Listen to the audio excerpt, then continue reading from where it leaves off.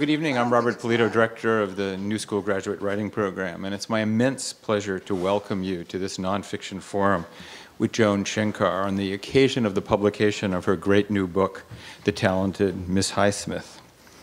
This book is smarter, more formally daring, and more elegantly original than any recent biography that I can think of. Part of what makes it so extraordinary is that she dispenses entirely with chronology. And from a biographer's perspective, this first of all introduces an immense difficulty. It means that you have to keep all of your subject's life present before you at every single moment of the writing. You can't just check things off and move on to the next thing. But what this does, it allows for a savvier and cannier route through this extraordinary life. And let me read a couple of paragraphs from the opening note on biography in the book. There may be many reasons to set down the life of Mary Patricia Highsmith, but this one is mine, to try to catch, and in catching, to try to think about the constant shifting of identities, from the writer at the desk to the woman who got up from it, from the intensely divided personality to the symbolic steps it took to relieve itself of its burdens, that created the consistency, the fierce peculiarity, and the weird, graveled originality of her work. In doing so, I have had to innovate the form of her biography in order not to violate the substance of her life. Obsession, the obsessions that governed her life and inspired her writing, will be the organizing principle of this work. And I think the result is a book that's as dark and audacious and brilliant as the life that prompted it. Joan is a gifted playwright, and previously the author of a biography of Dolly Wilde. So please join me now in welcoming Joan Schenkar.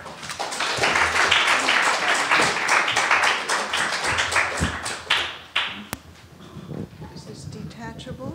Yep. I think it is. No one could possibly live up to an introduction like that. I'm not even going to try. And I think I'm not going to hide behind this thing either. I feel much closer to you if I don't have a bulwark in front of me. When an irresistible subject like Patricia Highsmith collides with an immovable object like the fine art of biography, something's got to give. In this case, it was both the writer. She had me on the floor for about 6 years. She's so frightening. And the form of biography. I did not feel that the usual cradle-to-grave, plot-line story of biography was appropriate for a life this interesting. Now, am I talking to an audience who knows something about Patricia Highsmith? Just shake your heads no. Do I see enough? No? Oh, good. So I'll tell you a little bit about her. Highsmith is the most famous unknown writer America has ever produced. She's famous in Europe, almost unknown here.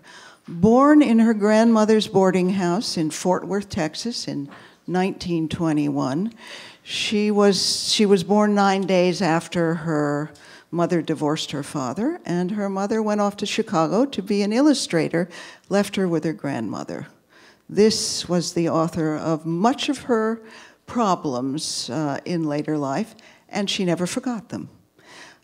She had a wonderful ability to revenge herself in her work, and she never stopped. So her interesting mother was the model for every noir bitch who turned up in Highsmith's writing. Highsmith is the author of 2 books of which you will surely have heard. One is Strangers on a Train, written in 1950 and made into a legendary film by Alfred Hitchcock. Even Hitchcock couldn't understand how really revolutionary her work was, and he toned it down. The second book, The Talented Mr. Ripley, you've all seen the Vogue magazine version that the film produced. Again, a work so frightening that no film has ever approached it.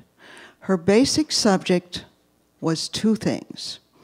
One, an unexpressed homoerotic attraction between two men who felt as though they were parts of each other and as though they also had to kill each other. This happened in The Talented Mr. Ripley and also in Strangers on a Train. They do each other to death. Love and death, she's our most classic Freudian. Love and death are never separated in her work.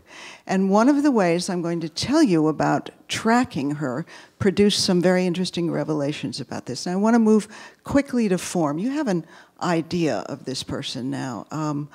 A woman who always had murder on her mind, who was so seductive that she could walk into a room and every man and woman in it would fall on the floor. I have had interesting old men, well into their 80s and 90s, tell me with tears in her eyes how beautiful she was. And women of a certain age, the same thing. Her preference was for women, though she continued to try men out, hoping one would work. They never did. The bar was raised too high. The inspiration that women provided her with, each one another inadequate substitute for her mother, never ceased. I want to talk a little bit about form.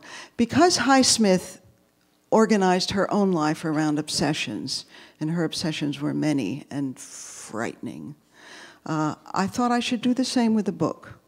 One of the ways that life writing makes life evident to us is if the biographer has the courage to enter the life of the subject completely.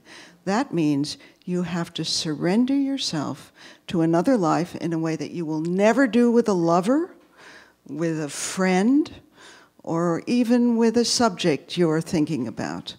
I had to give up all preconceptions about what it is to be human, because everything human was alien to Highsmith. And when I began tracking her, I began also to use her own methods. She loved to stalk her lovers. I began to stalk her. Love and death were inextricable in her mind. I began to find places, and I began to make maps of these places, and some of them are published in my book. I began to find places where she had made love and in life, and then killed characters in her novels at those very same addresses.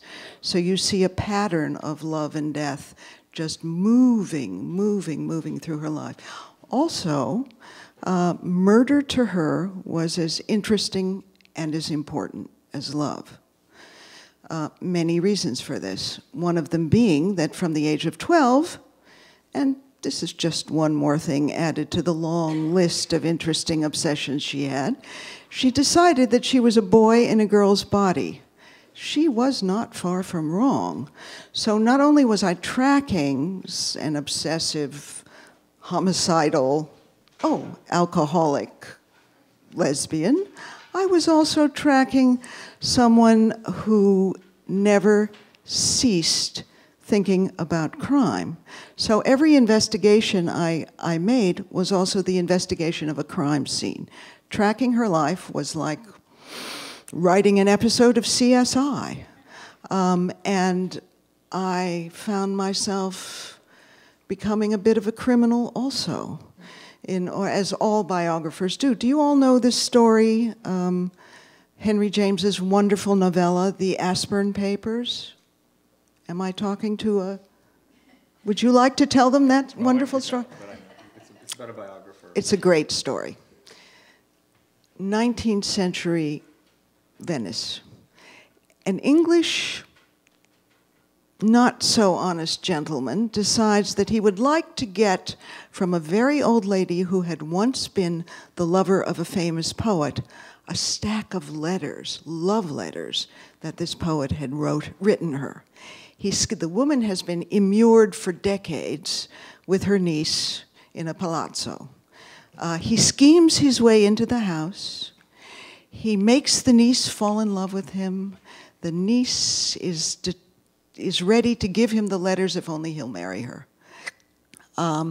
He decides he'll steal the letters instead. He walks into the old lady's room. He gives her a terrible fright. She dies. The niece, instead of he fails to marry the niece burns the letters, everything goes up in flames. That person who broke into the palazzo wanting those letters is the very image of a biographer. That's how biographers behave. Dishonest, they'll steal anything in your house. I had to interview 300 people for this book, and I interviewed them at least 10 times, because it's only at the fifth conversation that people start telling you the truth. You have to be very careful, and that's another thing I want to talk to you about. I have been interviewed for a few biographies myself, and almost every time I've been badly interviewed, people don't know how to talk to other people. I've had a particular problem with academic interviewers who always come to you with a theory. No, you must be wrong about this, when they should be collecting evidence. So I tape all my interviews and transcribe them, and they're not interviews anyway, they're conversations. I began to listen to the way in which I was interviewing people in order to train myself not to talk, to put in a word every so often. And if you really listen to yourself, you'll find you talk much too much anyway, just as I'm doing now. The odd word, nicely placed, can elicit the most interesting testimony. And these people were literally presenting me with their lives. There was not a moment in which they weren't giving me something that was dear to them. So I feel very grateful and humble that I was able to receive this testimony, and I stay in touch with all of them. And that's something you will do too if you are ever interested enough to write a biography. The second thing about form I want to tell you is most biographers don't seem to think of themselves as artists. That is to say, biography is really a serious art. It exists at the intersection of at least 12 other arts and disciplines. You have to be a psychologist, you have to be a prose stylist, you have to know biology. In this case, I had to work up a fine expertise in gastroenterology, blood detection, because I had Highsmith's blood analyzed. I wanted to see what her blood type was. Oh, it was very interesting indeed. It was just as divided as the rest of her. So, and in order to get inside her, and in order to get inside any character, you have to do this.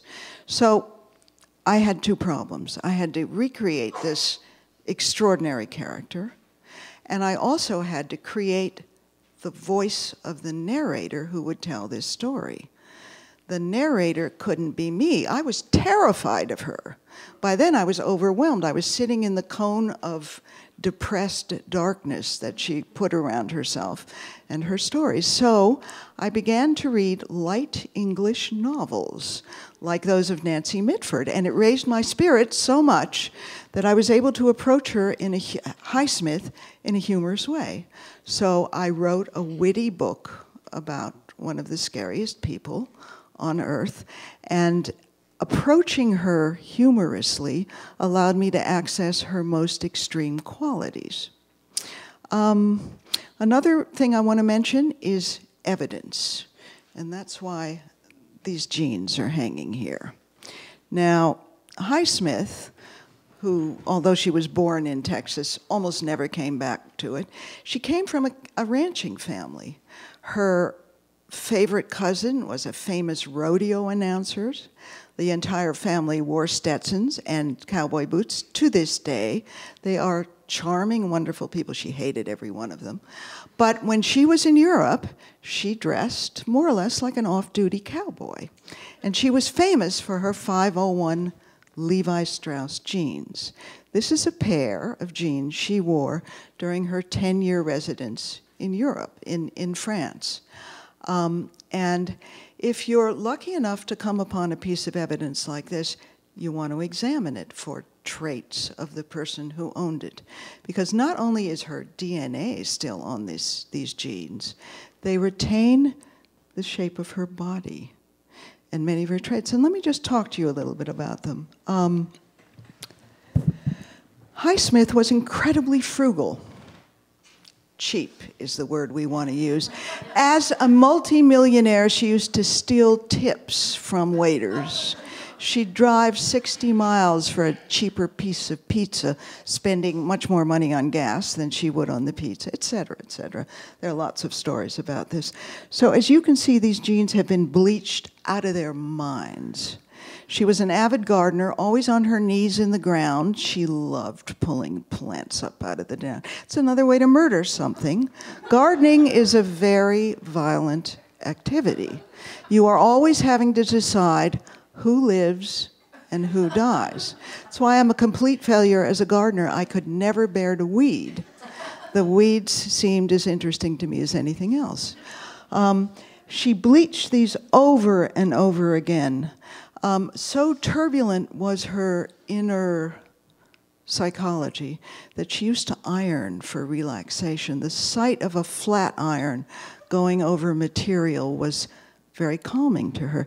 You will see that 25 years after she had them, these genes are they still retain the ironing lines that she made.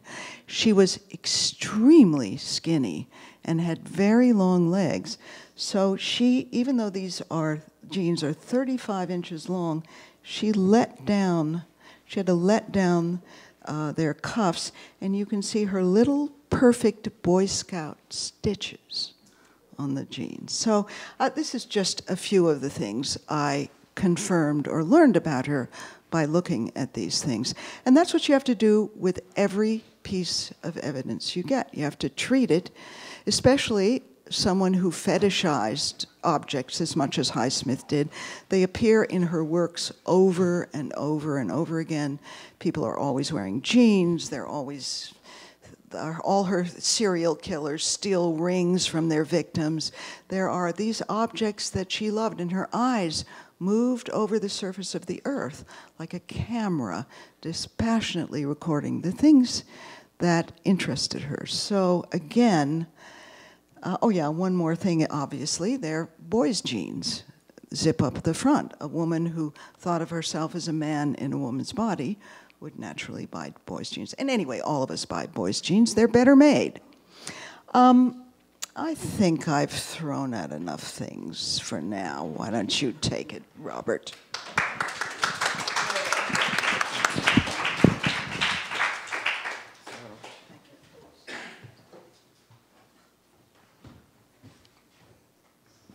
So I think it should be obvious to even people who are hearing about Patricia Highsmith for the first time that this is an extraordinary life. And I think it would have been an extraordinary life, I think, if told in chronological order. And I'm wondering, how soon into the project did you make the decision to write the kind of book that you wrote? Oh, I always knew that I couldn't do a conventional life of Highsmith because all her childhood anguishes and angers were always present in her mind. They were revolving in her mind. It's not as though she had a childhood, then moved to an adolescence, then grew up and did something else. Like most really talented people, she never developed. She started as she began, obsessed with death from the age of 3.5. She wanted to kill her stepfather. She used to skip to Astoria Park, thinking of ways her stepfather could be obliterated. She had many grievances, and so immediately I knew that I would have to organize it in a way that biography is not usually organized. How did you keep all of that information in your head, which is what I was trying to get at in the introduction, because it seems to me that one of the great things about writing a more conventional biography is that you have these files, and then you can put them away as you kind of, the 1930s are over, you've reached the 1940s. I mean, but your book seems to do everything at once all the time. And that's what I had to do. How did I keep? With great difficulty, I think. Because Highsmith was obsessed with lists, She loved to make lists. It gave a kind of order to the turbulent psychology that she lived with every moment. I too began to make lists because she was obsessed by maps and map making, someone that deeply lost would always want to make a map. And there's not a letter that she didn't send out that didn't have a list or a map in it. I too began to make maps and publish them in this book. That's the way I discovered that wherever she made love in life, she ended up murdering at least one character in her novels. And you really have to, there's this wonderful Greek word, ambulomancy. It means divination by walking. You've got to walk in the footsteps of the person you're tracking. And once you see what they see, put your feet where their feet have been, speak the languages they spoke, you're going to learn something in a deep, deep way about them that you cannot learn from trolling through their archives, which I did that too. The other thing about Highsmith, she was hypergraphic. She has the biggest archives located in the most expensive city in Europe, Bern, Switzerland, where I had to spend a year and a half dispensing my advance on the book very quickly. And so I tried to do what she did in order to make a shape for the book that would hold the shape of Highsmith, just the way these jeans still retain the feel and look of her body. That's what I wanted in this book. I mean, the way I interpret what you're saying is in two ways. It seems to me one is that the life that a person led demands certain formal decisions on the part of the biographer, that you wouldn't write a biography like this about somebody else. Absolutely not. And the second thing is that the way that the lists seem to have worked in her life was kind of controlling all of this chaos. And I think what you're suggesting also is that once removed, the lists that you made from her chaos allowed you to sort of control the material of this project. Well, it's mimesis, you know. You begin to imitate yourself. You have to be Exactly. very careful not to do a lot of it. I'm still recovering from being locked up in a room for 8 years, which is how long it took to do the book. And to think about it, that's the other part. The way book contracts are set up now, and we all know, we have all suffered with these, is that you're supposed to deliver a book in about half the time it should take you to write it. So what you have to do is fight your publishing company all the time, because it takes a long time to live a life, and it takes a very long time to write about one. And you should at least spend as much time thinking about that life as you would writing about it. The thinking part was really important to me. Although I always discover what I think when I'm writing, I had to do a lot of extra thinking about Highsmith because her prejudices, among other things, were so hard to bear. She's anti-Semitic, you know, so what, finally, you know? It was most unfortunate since she got a Jew for a biographer. So these things kind of even out. But it meant that I had to get bigger. I had to get larger than the kind of prejudices that would make me react and hate her for being anti-Semitic when she had many other parts to her, not to mention a whole lot of Jewish lovers. So being a very complicated person. So things are never simple with biography, as you know better than anyone. Well, yeah, but I mean, yeah, they're never simple, and you have to do so many things simultaneously, which is including if your subject was a writer, you have to be a literary critic. That's right. And I wonder how you balance the relationship between telling the stories you wanted to tell and accounting for the novels and stories that you wanted to account for. Because as in her life and lots of writers' lives, there's a very complicated relationship between the work and the life? That's a really smart question, and I'm going to give you a really cop-out answer. I referred it to my unconscious, which is the art part of biography, and I allowed that to do the organization. Once I had saturated myself with the life, once I had read everything she ever wrote, once I had seen the places she entered, the houses, she tracked her, something happens that you can't account for.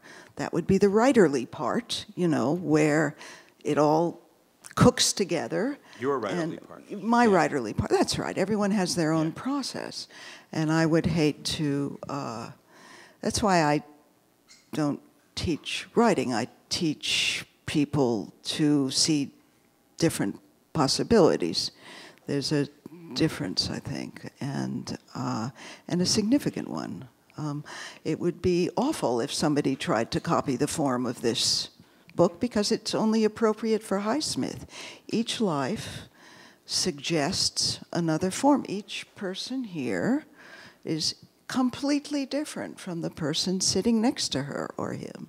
So why would I write any of your stories, starting with your birth, your education? I'd want to pick out the significant things in each of your lives and let those direct me, rather than trying to impose a form on a life whom I'm just learning about as I'm writing anyway. So it's that's why I think biography is certainly the hardest thing I've ever tried to do. I don't know anything more difficult in terms of making art, and I've practiced a few of the arts. Could you talk a little bit about the choices you made as you went along? Like, once you decided on this shape for the book, how did you decide what would go where? Because, I mean, it isn't always self-evident that something belongs here rather than in another section. A lot of the material moved around as I went, and that's the one thing computers can do for you.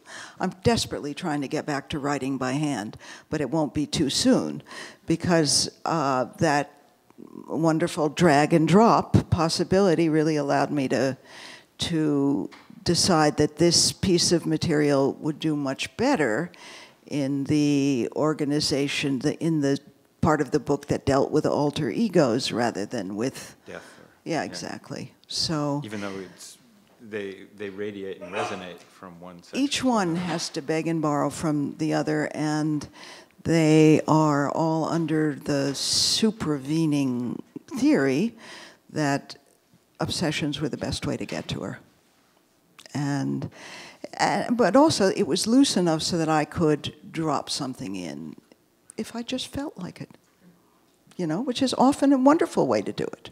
Well, because I think one of the ways the book is organized is these rather long chapters, but in short sections that are like, you know, in a way like somebody pushing through an obsession in some ways. Like you think you've reached the end of the chapter, then it starts again on the next page after a little bit of white space at the bottom of a...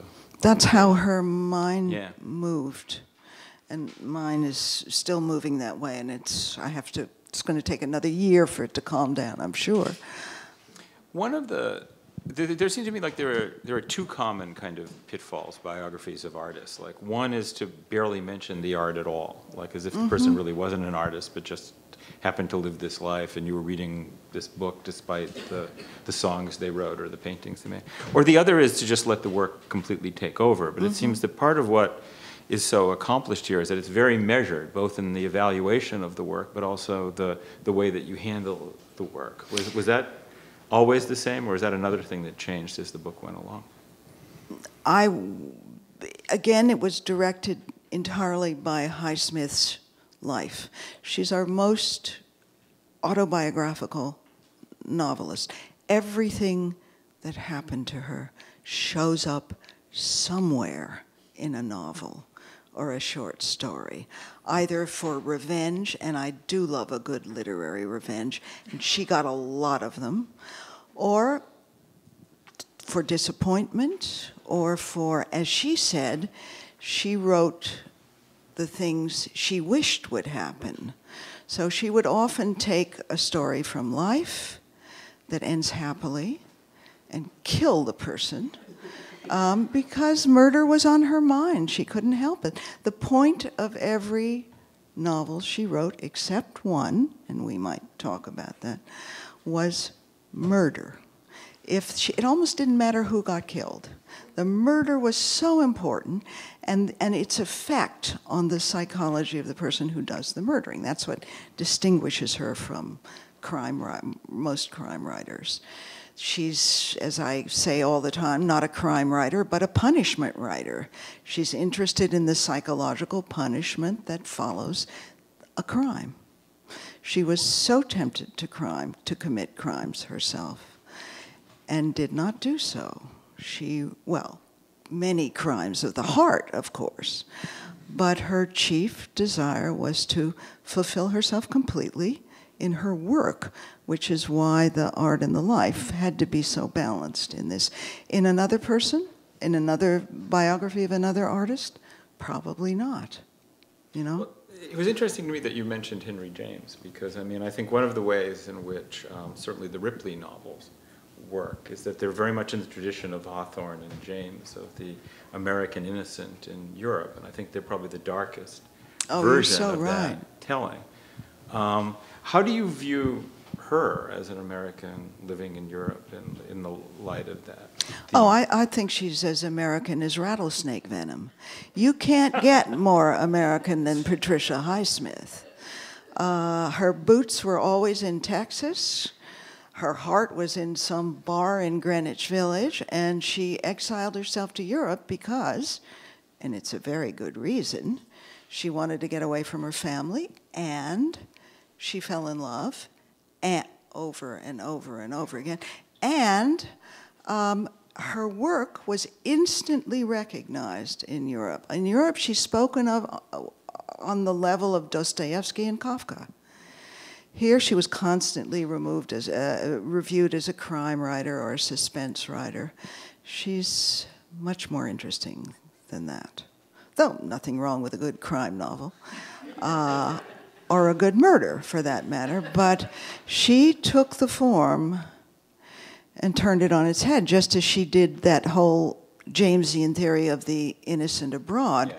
Tom Ripley, do you all know the story of the talented Mr. Ripley? Shake your heads no if you don't. I see some no's. All right, so a quick review. Ripley is sent, he's a small-time grifter living in New York, at the very end of his money, when magically a rich man picks him up in a bar, sends him to Europe to bring back this rich man's son so he can join the firm. The son is a sort of a trust-funded, not very good artist in Italy.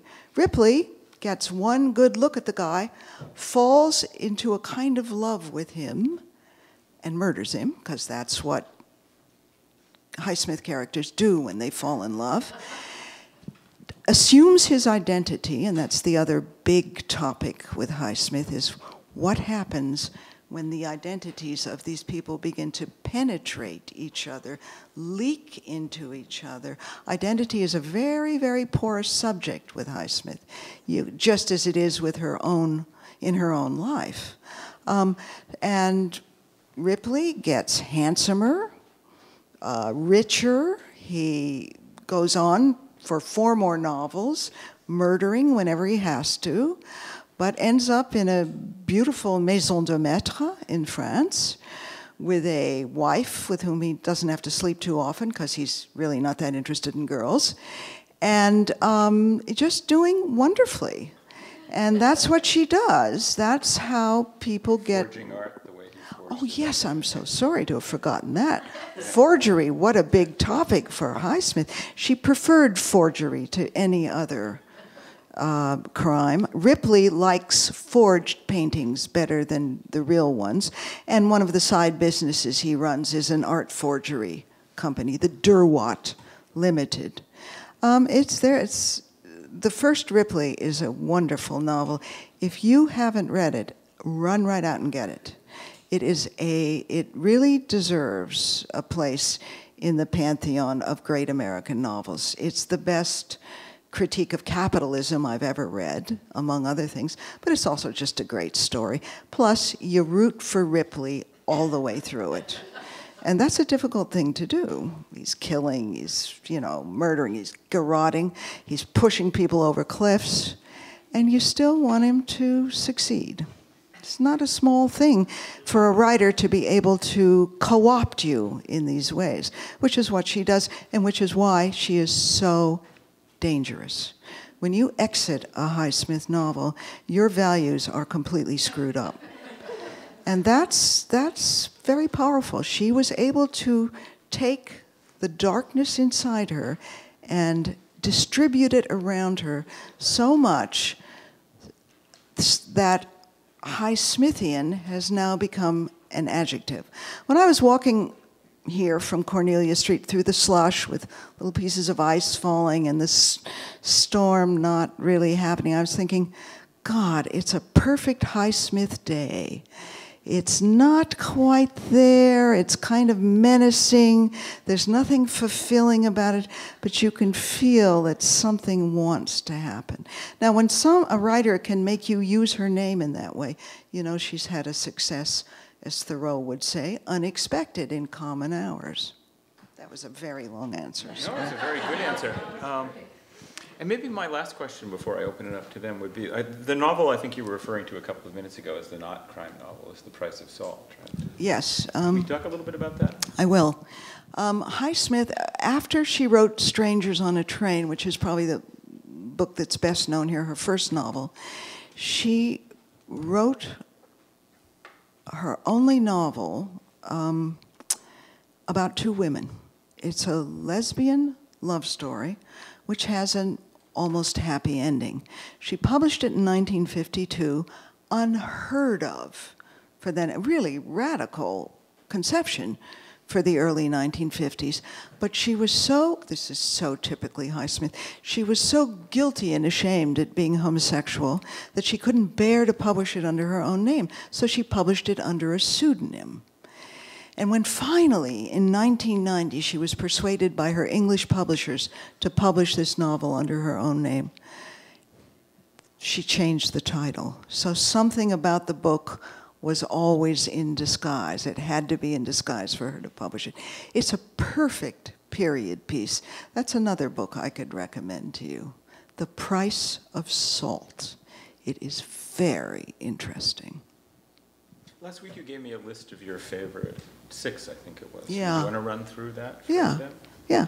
If anyone's interested, let's see if they'll be, I wonder if they'll be the same 6 I told you.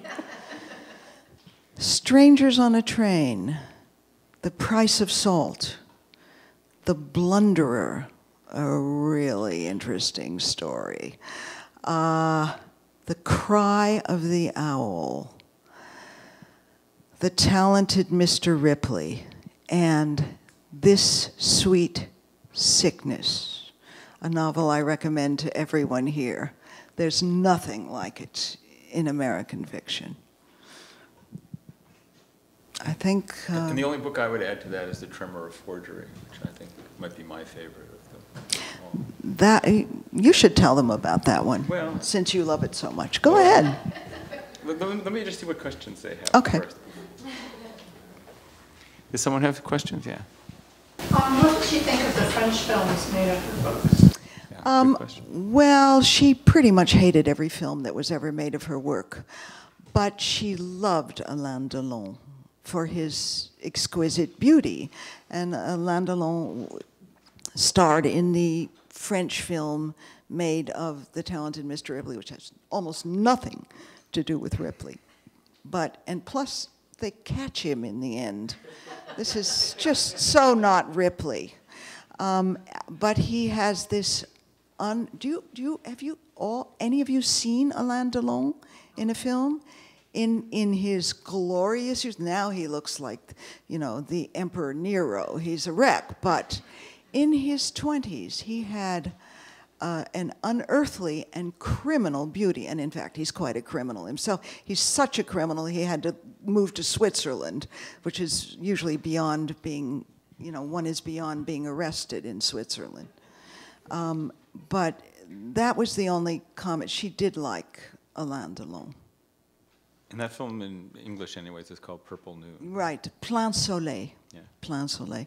It's worth it just to see the way how Alain Delon looks. We don't see faces like that here in America now. Can you say what you thought of The American Friend or An American Friend? Well, it had 7 directors in it, didn't it? I think that's enough. I think that's all we have to say about that. That's yeah. When you come away out of this 7 years or 6 years, is there a moment where you discovered a moment of humanity from her? I remember something, having read the book, about her putting a pillow over her typewriter at Yaddo to help this person that was. Were there any? Oh, absolutely. She was human. She was just, everything human was alien to her. That's all. Of course, she was human. She had many. I mean, I had many of her lovers, too many of her lovers, tell me about her, and absolutely. It's just that it's so much more fun to talk about the bad stuff, which is why I had to control myself in the book. I searched far and wide for her last lover, who adored her and who made available to me 300 letters. No one has ever seen those letters. 300 letters Highsmith wrote her, the sweetest things you ever saw in your lives. So people, like all really complicated people, she had thousands of different characters inside her. And depending on the situation she was in, and this is a point that is brought out again and again in her novels, she could rotate her aspects and out would come another character. So we all do this, right? You know yourselves that you behave differently with around different people. Don't you remember your parents telling you, watch out for your friends because they make all the... They were right. Your parents were right. Your friends really do have a great influence on your characters. Highsmith knew this very early on. So that's the answer to that question. Yeah. Oh, sorry. Oh, sorry. Let's start there and then come Okay. back. Yeah, I want to use your this idea of detective work as a way of writing also. Mm-hmm. Because I had something happen to me, which maybe it's happened to you, maybe it doesn't happen to you. I've been 21 years in Lindbergh dating kidnapping. I got my guy, and I got my stuff that I've read and I've gone over. All right, they're like that. All of a sudden I get some new information about my guy. Okay. And just by a fluke I reread something. That new information put light on what I reread that gave me a smoking gun that I would never have had until I kept up. You know, you see these TV things, they're always looking over the case again and again, and I said, you're wasting my time. Now I understand why they're looking over the case again and again. But, you know, you've got deadlines to make. People are paying you money. Not that much. All right. In other words, I take it that you remember this stuff. It's like it becomes part of you, so it's not just a fluke that you go over that material again to connect it. You'd see the I went over everything until the day before publication. Believe me, stuff was, because I understood her so well in the way, I mean, because I had sunk so deeply into her character, I knew I could distinguish false information coming in from there are many examples of this, and I knew right away what was false and what was not, but I was still anxious to incorporate anything that could shed new light. The real problem, and many biographers run into this, is that they don't know when to stop.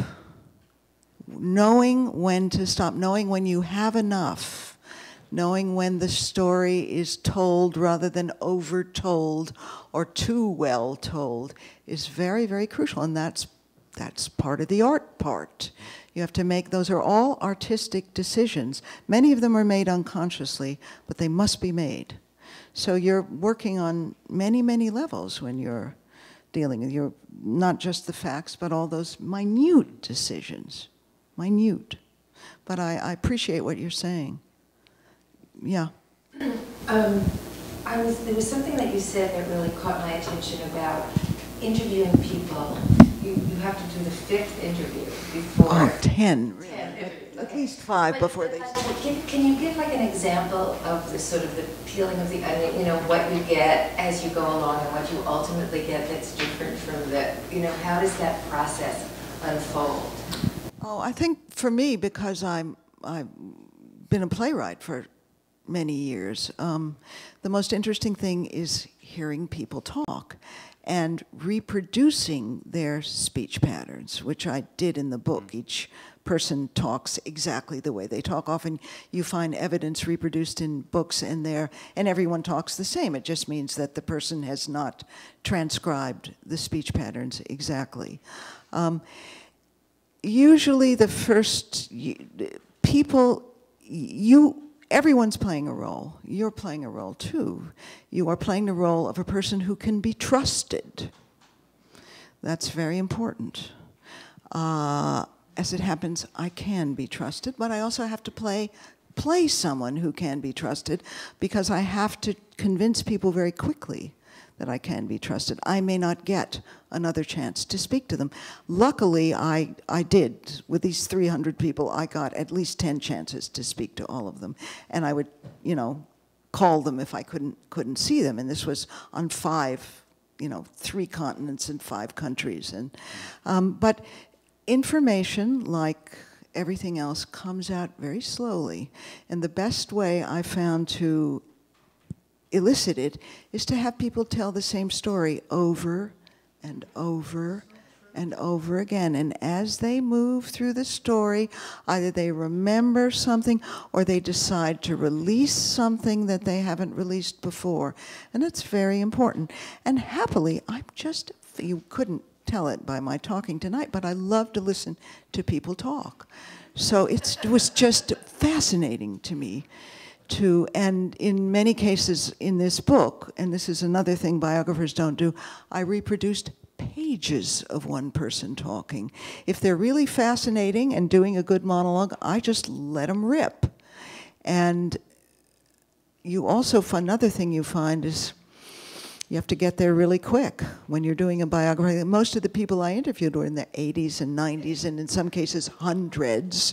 So as they're falling off their perches, I'm just there, ready to catch them and tape them. And again, that has to be done tenderly and with real attention. So the whole thing is just fascinating. Talking to the people is the most fun. That's the good part. Everything else is heavy lifting. And except for some ecstatic writing moments. But talking to people is just wonderful. You learn so much. Yeah. She was sort of like a noted misanthrope. Pardon me? She was sort of noted as a misanthropic, antisocial person. But I mean, you interviewed, you say 300, people. How many of those were directly related to her? Were they all acquaintances and friends? Well, a lot of them were really, that's a very good point. Highsmith, who was always presented as this reclusive old oyster in her shell, was once a pearl of a girl in New York City, the most social person in the world. She had hundreds of friends. That was, again, I mean, of course, her favorite mollusk was snails. She used to keep them as pets. She loved anything that was very well protected, anything with a shell around it. She used to live behind houses that had walls and double walls and, high break fronts. And the last house she built herself looks a lot, as someone said, like Hitler's bunker. It's terrifying. There's a picture of it in the book. You just have to, the first thing you learn to shatter in research like this is what you're told.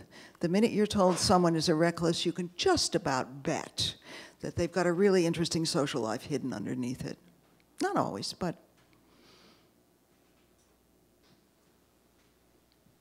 What do you think was the significance of Highsmith writing comic books? So glad you mentioned that, because this is something I discovered in a big way. Do you know about do we have comic book fans in this room? Am I the only comic book fan in this room? I grew up just adoring comics from the golden age of American comics. That's Wonder Woman, Superman, Batman, all these characters with alter egos. People, ordinary, mild-mannered people who transform into these gorgeous, flying, you know, Avengers. Highsmith was the only woman and most consistently employed woman during the golden age of American comics for 7 years. This was one of the many secrets she kept, because everybody writing for comics then was ashamed to write for comics, such a low, crude form, when they all wanted to be novelists and advertising executives.